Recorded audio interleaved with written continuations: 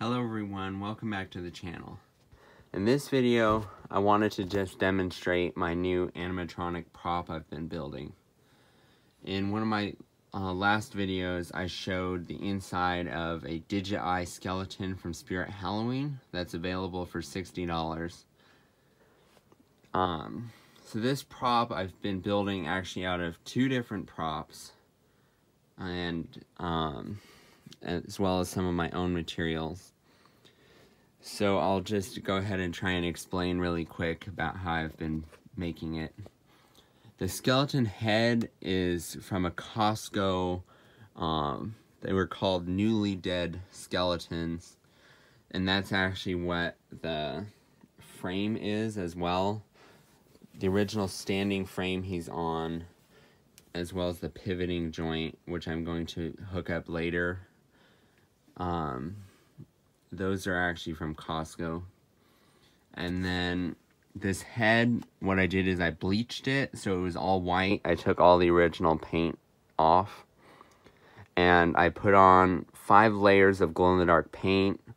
I sharpied in the fractures in his skull that you see.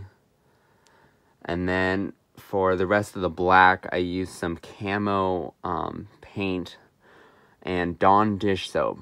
So that's how I got this interesting worn and scraping effect almost. Is if you put Dawn dish soap over some of the areas you don't wish to paint. What I did is like here on his gum and also on his teeth, I actually put Dawn dish soap and I put on a layer of spray paint really quick, and then I just sort of rubbed it in or off. So that's how I got this really deep black gunk tar buildup in his teeth. I think the effect came out really well. I'll go ahead and show you in the dark quick what he looks like. You can already see the paint a little bit. With a black light though, it really shows up. So there you can see I turned off the black light and it's still glowing very bright. Even the camera can pick it up, which really just shows you how good the glowing effect is. This is some Rust-Oleum glow-in-the-dark paint. It is very expensive paint, and it's not necessary to achieve your animatronic prop, but I've always been a fan of glow-in-the-dark objects, and I've always wanted a talking glow-in-the-dark skeleton. So his whole entire body actually glows in the dark because I've painted it. I do not have a very good black light, so you can't really see the entire thing, but it is all painted. What I've actually done is the body is from the Spirit Halloween Digi-Eye skeleton, and I've sort of welded and glued, not welded, but epoxied different parts together onto the original rotating frame. And I really am proud of his hand sculpt that I did. Because originally the Spirit Halloween props, they look like this with just sort of a plain, very plain hand. And so what I actually did is I rotated the hand all the way around so it's facing downward instead of upward like this one. And then what I did is I heat gunned each point on his finger and slowly curved it inward to get the desired effect. And then I also put Quickwood here on his thumb as well as his wrist. Quickwood is sort of expensive. It's $6 for this little container, but it is very strong and it looks just exactly like the bone on the skeleton, and you'd hardly even notice looking at it from a distance that that was actually not original.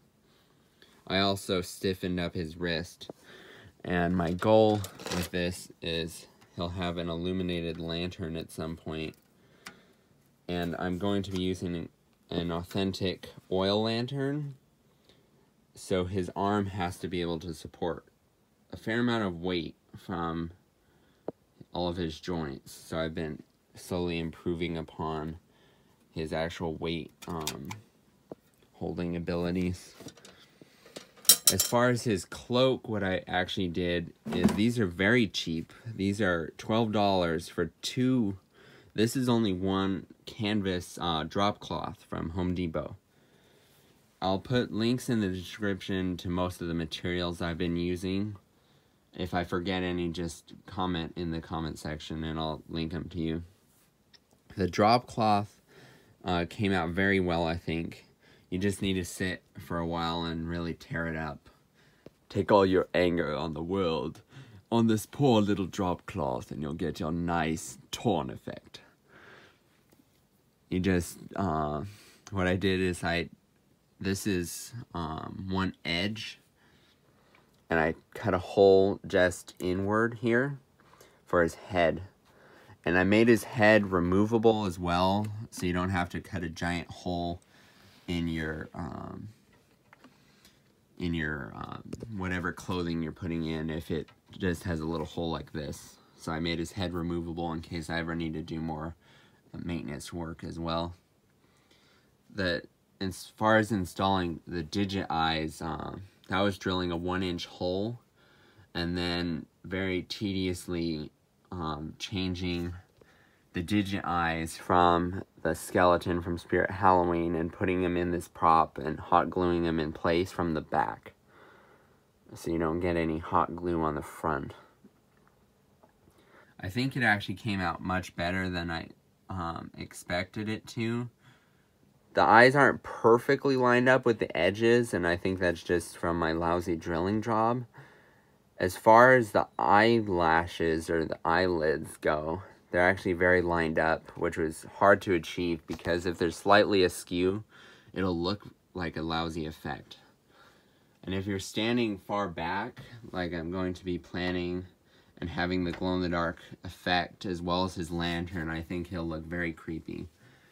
He almost reminds me of the Hatbox ghost from the Haunted Mansion, because that figure also has digital effects. Just the way his eyes blink and the way his hand is outstretched really reminds me of that prop. I'm trying to think if there's any other things I've missed. The drop cloth really sells it though, because without any clothing on, he looks much more like metal. And also for his shoulders, I put in some sponges to sort of pat him to make him look less droopy.